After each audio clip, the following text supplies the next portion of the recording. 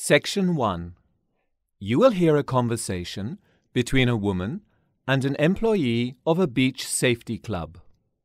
First, you have some time to look at questions 1 to 4.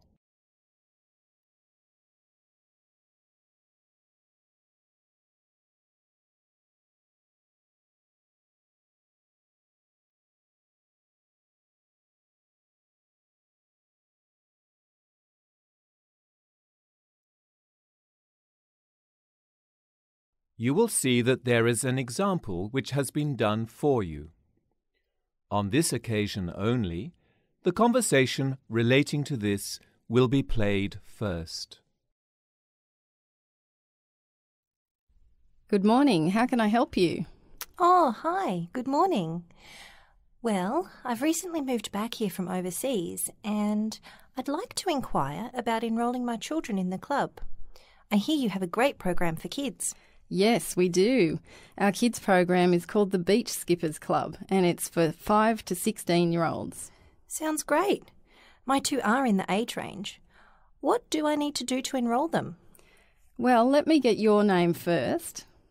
Okay, it's Celia Hanworth. The woman gives her name, and it is Celia Hanworth, so that name has been written in the space. Now we shall begin.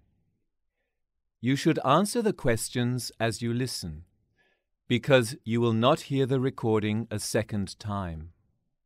Listen carefully and answer questions 1 to 4.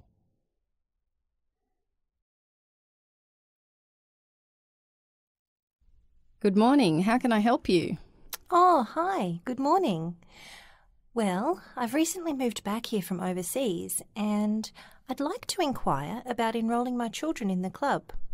I hear you have a great program for kids. Yes, we do. Our kids program is called the Beach Skippers Club and it's for 5 to 16-year-olds. Sounds great. My two are in the age range. What do I need to do to enrol them? Well, let me get your name first. Okay, it's Celia Hanworth. Celia Hanworth. Okay. Are you a member of the club yourself? Yes, I am actually. I was working overseas, in Germany, but I always kept up my own membership. I just have an associate membership. Great, that'll be easy then. Now, do you have your membership card with you? Yes, I've got it here. And the number is CH80738991. I'll just look you up on the computer. Yes, CH80738991. Celia Hanworth, here you are. Are you still at the same address?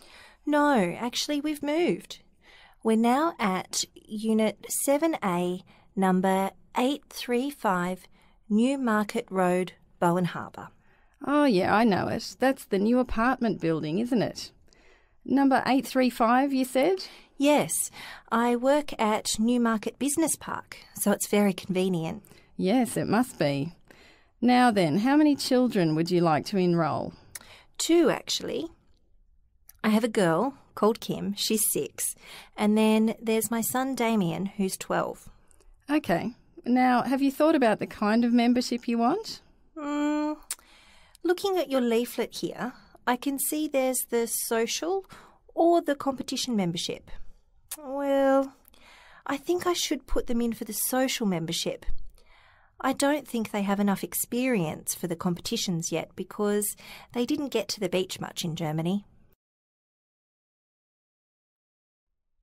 Before you hear the rest of the conversation, you have some time to look at questions 5 to 10.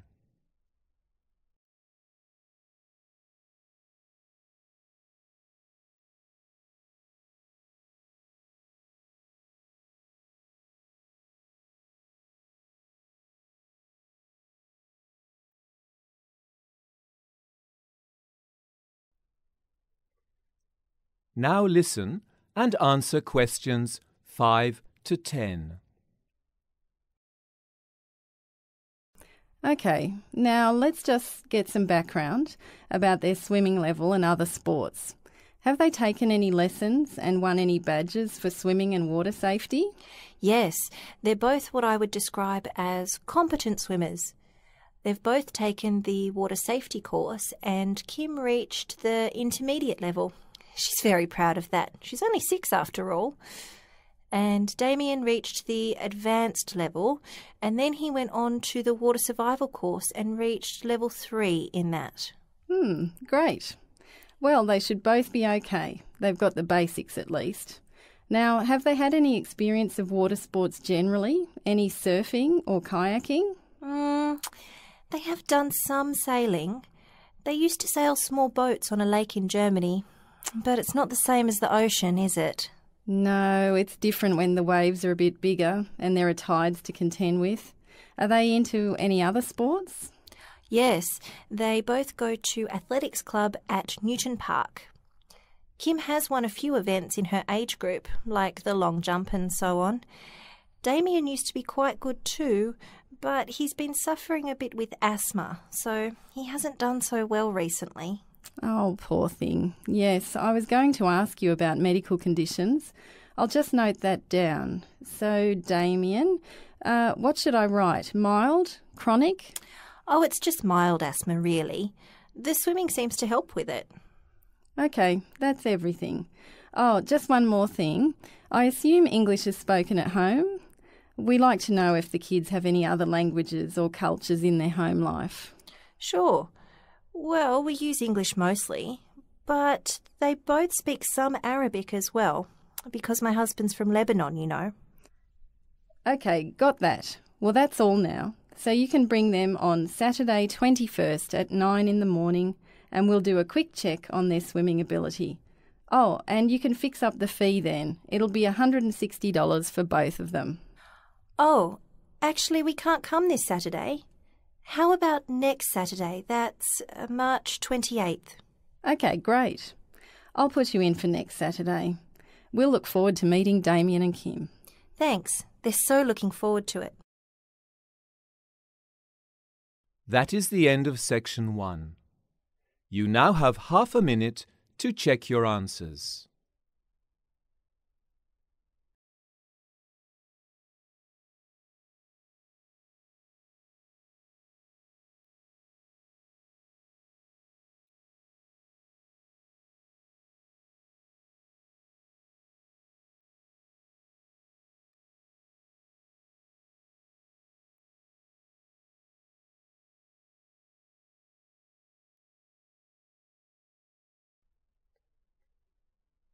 Now turn to section 2. Section 2. You will hear a man making a presentation to a school committee. First, you have some time to look at questions 11 to 20.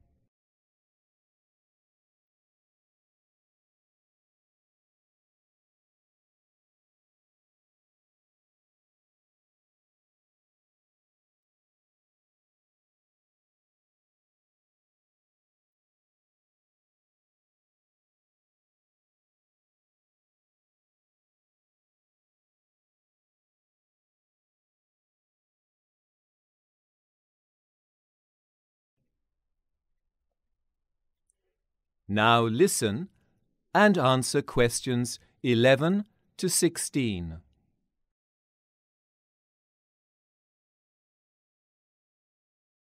Well, good evening everyone, and thanks for coming tonight. As you all know, I've been asked to report to local school committees on the new Graces Creek activity camp, which is in the final stages of construction as we speak. So let's first of all have a look at the sketch of the overall layout. I'll point out the major features and show you a few slides of the facilities as we go. Remember that some of them are a work in progress. Well, as you see, the site is roughly rectangular and it's bordered on the south by Graces Creek. This is a narrow and fairly slow-moving stream that's been cleaned up a lot in recent years actually. Now if you approach from the south, you cross Graces Creek and turn right into the camp. So, coming from the north, you'll see a bus stop just before you get to the camp itself.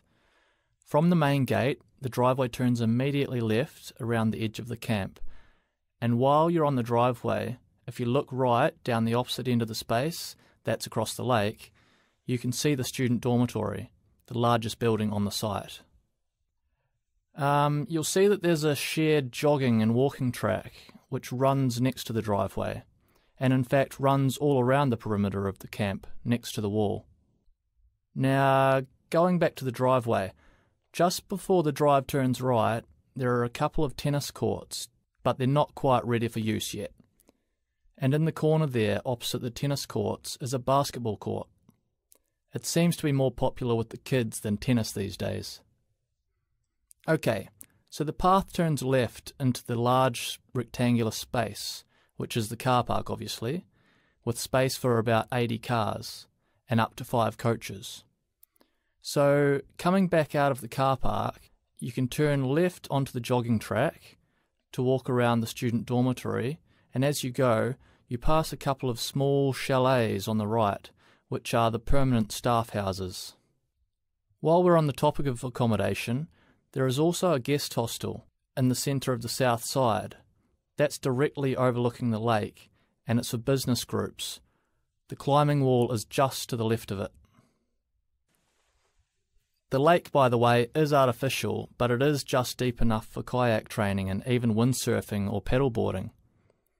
That small building on the edge of the lake is the boathouse for the storage of all the water sports equipment. Now, the stream can also be used for kayaking, and there's a small gate in the south wall leading out to it. It's a great spot for picnics too, so there's a picnic shelter just there.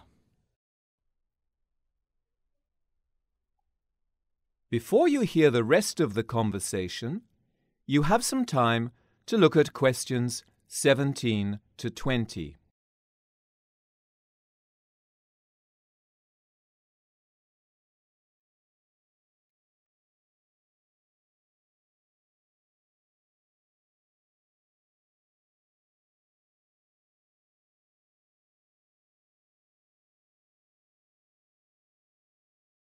Now listen and answer questions 17 to 20. There are a few facilities which were in the original plans but haven't so far made it into the final design phase. We do have one building next to the dormitory which we're a bit unsure how to proceed with. The favourite suggestion is a gym and pool, though frankly it's a bit optimistic, given the cost of those facilities. The most likely outcome will be some kind of food outlet, because that could contribute towards the overall running costs, with another option being a conference room. The facility will, of course, be partly funded by visits from the general public during school terms, and we've already had some interest from training companies, who could use it for corporate events and retreats. That will contribute a lot to the upkeep and development, because council funding won't cover everything, though it does cover the bulk of the ongoing expenses. Well, the site might seem a little far from most of the schools in the council area, but I should just mention that one of the attractions of this location was the easy road access and proximity to transport hubs. But not only that, the nearby Parkdale Forest has some excellent walking tracks and mountain bike trails. If there's a drawback, I'd say it's the lack of convenient shopping facilities within walking distance. It's going to be a great addition to the facilities available to everyone in the area, and it's the end result of a long consultation process with schools and the public. Now, we haven't been able to do everything that we wanted, not particularly because of budget constraints, but more because of the extent to which we were limited by the existing structures from previous commercial use. But we have listened to both the parents and the students who are going to use the facility. Now, I'm sure you'll have a lot of questions, so let's take a short break, and when we come back, we can open up the meeting for discussion. That is the end of section 2. You now have half a minute to check your answers.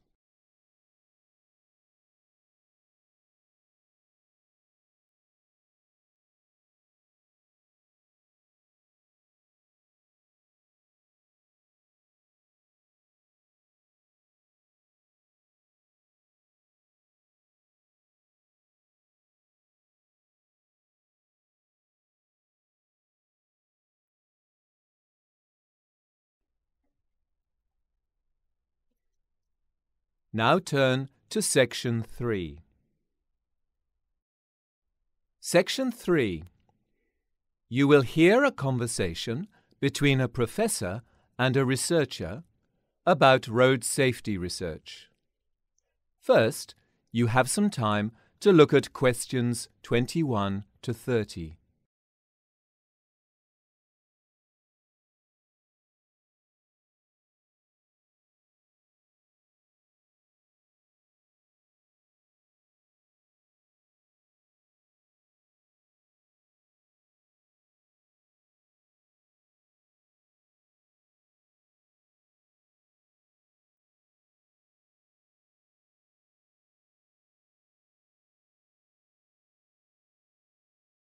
Now listen and answer questions 21 to 26.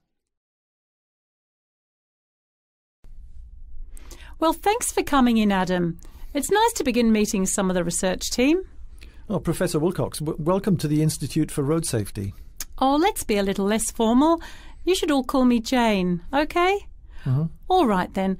Well, you know, my aim is to meet all the junior researchers and have you explain your research interests. Of course, I've read some of your reports, but you may not have written up everything you're doing just yet. So you've been looking into accident causation and mobile phone use, is that correct? Yes, that's right. I've been working with Jamila, and we think it's something we really have to get to grips with at the Institute, because there hasn't been enough research on distraction and accident rates. And now that mobile devices are so common, even among older age groups, we felt it was worthy of study. Right. So how have you approached the issue? Well, we've done a survey of the literature, of course, and looked into some of the main research methods, as well as different approaches to controlling mobile device use while driving. There seems to be some agreement that different research methods suit different kinds of research questions. So I'll explain some of our conclusions. One relatively new approach is to use driving simulators, rather like a giant video game where drivers are put through a controlled driving course and their reactions are monitored. Now, this allows researchers to test out their assumptions because they have complete control over the road conditions, of course, including weather and other vehicles. Simulators allow perfectly timed interruptions from incoming mobile phone calls or instructions to send a text and so on. But the simulator machines are very expensive and may not actually show reactions in real road conditions. OK. So then there have been one or two limited studies of real observed driving using special police cameras. These are set up at specific road locations and drivers are secretly filmed as they pass the camera, with the registration plate not visible for privacy reasons. So this approach is good for showing us how people use handheld phones in particular. Of course, if they're using hands-free connections, well, that may or may not be visible, so it isn't counted. The reason that this is limited is that obtaining the rights to see and use the video footage is a legal nightmare. But it does allow for the gathering of group statistics, such as gender or approximate age divisions.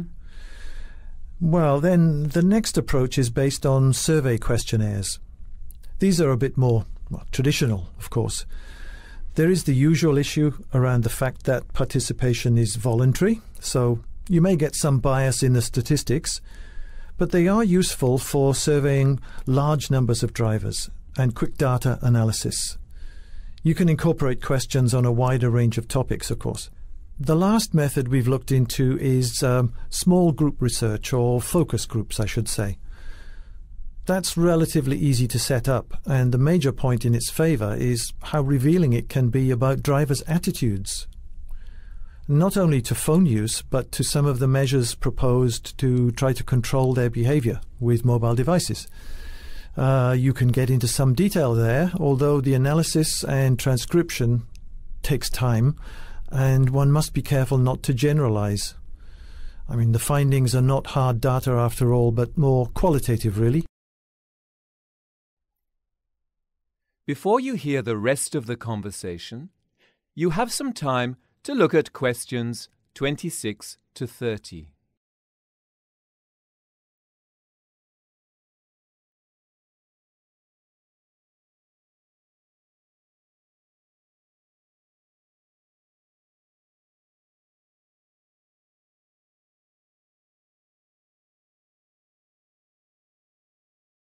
Now listen and answer questions 26 to 30. So, do you have any proposed directions for your own research? Well, yes. For a while we were thinking of trying to put together a study of videos of observed driving in real conditions using the police cameras, as I mentioned. As I said, we did try to get access to the video footage, but access is so restricted that, well, we abandoned that idea. Mm-hmm. Then there's the driving simulator at the National University, which generates a lot of data. We don't have the resources to purchase time on this machine to set up our own study, but we have reached an agreement with the Human Sciences Department at the National University. That's good. Yes, we're going to share one of their sets of data so we can do our own analysis. We're looking at a particular group of drivers and their eye movements immediately after they receive a mobile call. We hope to send in a couple of articles to major journals out of this one. Mm-hmm. Then we put together a questionnaire on attitudes of drivers, in particular on attitudes to measures designed to prevent mobile phone use, such as punishments. We considered a focus group on this, but in the end we felt that we needed the larger number of participants offered by a telephone survey. OK.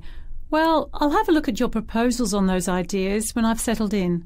I haven't worked much with telephone surveys myself, but I do know you have to be very careful how you identify yourself to the participants and be prepared to spend a lot of time making calls in order to get the numbers, more so than with postal surveys. And have you considered using live observers, making real-time traffic observations? I've heard that in Britain there's a research group using psychology students to sit at road intersections for short periods of time.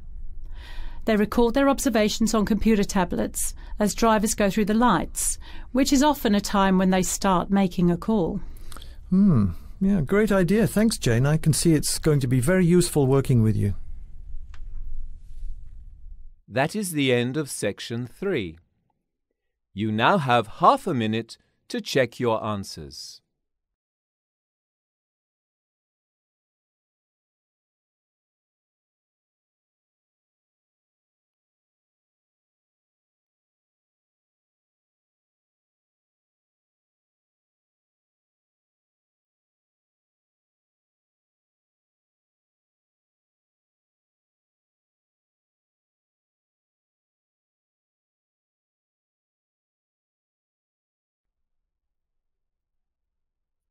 Now turn to Section 4.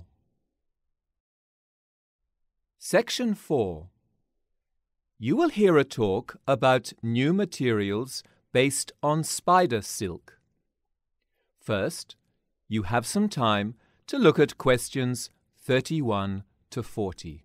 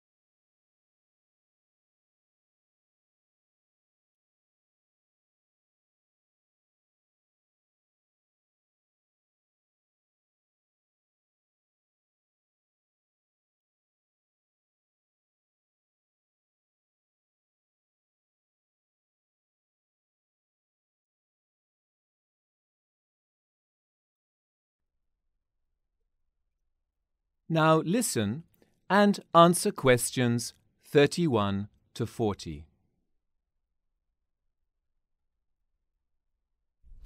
Well, good morning everyone, and thanks for inviting us today. As you know, I work as a senior materials researcher for FutureMat. My colleague Frank and I are here today to interest you in getting in at the beginning of an exciting new branch of materials science, synthetic spider silk. You've all seen spider webs and spider thread, or silk as we call it. Now, some of you might not like spiders, but believe me, they all have their own technology, which we're only now beginning to understand. Now, you're here as investors. Well, we firmly believe that the production processes we're developing based around the properties of spider silk have the potential to revolutionize a number of industries. For example, textiles, cosmetics, leisure equipment industries, and even some fields in automotive and aerospace.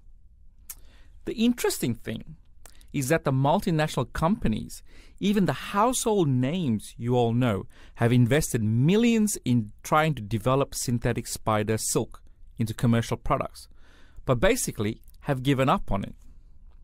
So it's been left to the smaller startup companies like ours to continue the work. We may not have the resources to scale up to commercial products just yet, but we and a couple of our competitors have made some breakthroughs in the production processes. And we're sure that will interest the major companies in buying our patents. So let's get into some specifics. People have known for many years that weight for weight, spider silk is incredibly strong and tough, which has led to all this interest by material scientists. Now, strong and tough are not the same thing, because we define strength as the weight a material can bear, while toughness is a measure of the energy it can absorb before it breaks. It may surprise you that some types of spider silk are 5 times stronger than steel. And you know, those bulletproof vests that are worn by the riot police and security forces? They're made of Kevlar, which is a tough man-made fiber. Well, spider silk is lighter, but could be 3 times as tough. It's important to note that real spider silk is a complex protein, but we now understand a lot about its amino acid structure. I won't bore you with the details, but it mainly consists of repeated glycine and alanine chains. Now, this protein structure gives it other interesting applications which have excited medical companies, particularly producers of external wound dressings and patches. And that is because it has antimicrobial properties and is not rejected by human tissue. So infection rates can be reduced in accident victims. And thinking far ahead, another medical application is in replacements for human tendons or ligaments, as parts within artificial limbs or human joints, where flexibility is crucial. And finally, in construction, clearly there are a lot of uses for lighter, stronger cables linking machine parts, supporting or lifting items. So, you're probably wondering how the silk is produced. You might think it could be taken from wild spiders themselves. So to give you an idea of how long that can take, a piece of fabric about 3 to 4 meters took 82 people over 4 years to create. And clearly, it won't be from farm spiders. These creatures are far too aggressive towards each other. They can't be kept in close proximity in large numbers. So, the only way is to artificially produce the proteins in a kind of sticky liquid which can be made into very thin fibers. One approach to this has been to genetically modify goats, which then produce this silk in their milk. The protein content of the milk is about 1 or 2 grams per liter of milk, so you need a lot of it to get a quantity of protein. But it has been done, although extracting the protein isn't really such a tricky process. Another approach has involved the genetic modification of an obvious candidate, the silkworm. But again, the quantities produced are insufficient. The resultant materials are very suitable for medical applications, though. These days, it seems, a more reliable and, very importantly, scalable method is to directly modify bacteria such as the E. coli bacterium to produce the proteins in liquid form. There are a number of companies, and this is where we come in, working in this field. So we've shown you that it is indeed scalable. There are definitely some issues in going from raw proteins to usable silks, but the quantity is there. So now we've got the background, let's have a look at our proposals in more detail. Frank, could you start the video, please? That is the end of section 4. You now have half a minute to check your answers.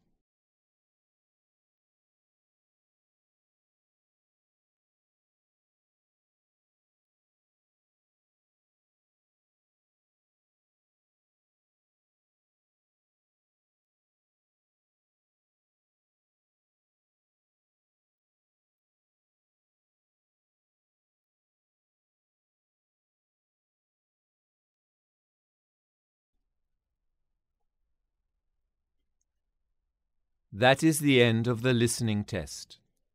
You now have 10 minutes to transfer your answers to the answer sheet.